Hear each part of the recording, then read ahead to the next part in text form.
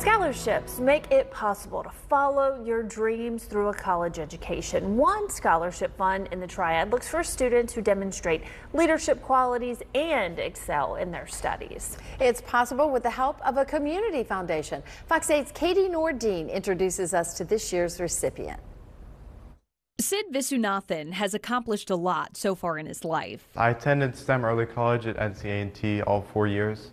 I took college classes in 11th and 12th grades and got some college credits. The high school graduate and Eagle Scout has big plans for the future, too. I'm going to UNC Chapel Hill, and I'm going to study economics. I'm doing a Bachelor of Science in Economics. A $2,500 scholarship will help him achieve those goals. During a recent ceremony, Howard would be extremely proud of you on the selection that we've made. Sid became the 5th recipient of the J. Howard Coble Scholarship. The fund was established in the late Congressman's memory. Coble's family wanted a way to recognize his commitment to the people he served. He was well remembered, well cherished by both his Democrat colleagues as well as his Republican.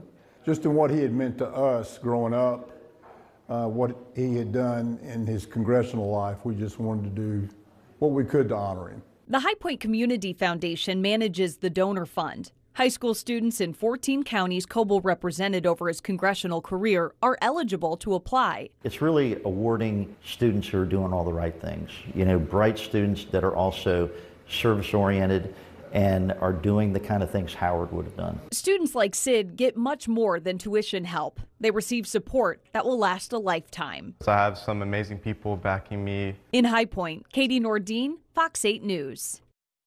An interesting side note here, it was Congressman Coble that helped Sid's parents immigrate to this country when they did. So that was kind of a full circle event there. Anyone can make a donation to the Howard Coble Scholarship Donor Fund. We have put information on how you can do that on our website, myfox8.com. You can look for the story under the Spotlight tab.